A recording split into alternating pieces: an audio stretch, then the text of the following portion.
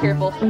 I'll be teaching you about how xylem works inside of a plant. We looked at all the topics that we've covered this year, which was photosynthesis, respiration, calorie, the carbon cycle, and the digestive system. And today's like a day to pause what they're doing and share what they've learned this year.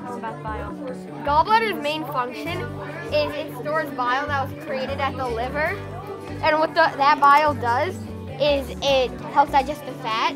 A lot goes into teaching science. We don't only teach the disciplines like earth, environmental, chemistry, physics, and life, but we also teach them the skills like accuracy, precision, attention to detail, collaboration, gathering authentic data, analyzing. And you have kids that learn different ways. They want to use the multiple intelligence, meaning they're kinesthetic, hands-on. If you see how tall this is getting, that's all yeast right there. Like this one's getting taller too. Some of them are linguistic. They want to present and give you a lot of information. And right here, the carbon dioxide and oxygen go in and out of the stomata. Some of them are logical and mathematical. So you might go into the calorie lab and you'll see some real strong math skills. The amount of degrees Celsius that the water changed, delta temperature, was 19 degrees. The mass of the water was 25 grams.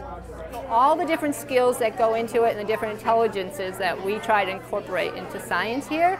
So our goal is for parents to see that. My experiment gets rid of all of the possibilities of air escaping, and there will be a slight bit of heat coming out of the bottom, but not much. Xylem is a plant organ almost inside of the stem, and it sucks up the nutrients in the water and then brings it up. So photosynthesis can occur, and it's really important because without it, the plant would just dry up and die.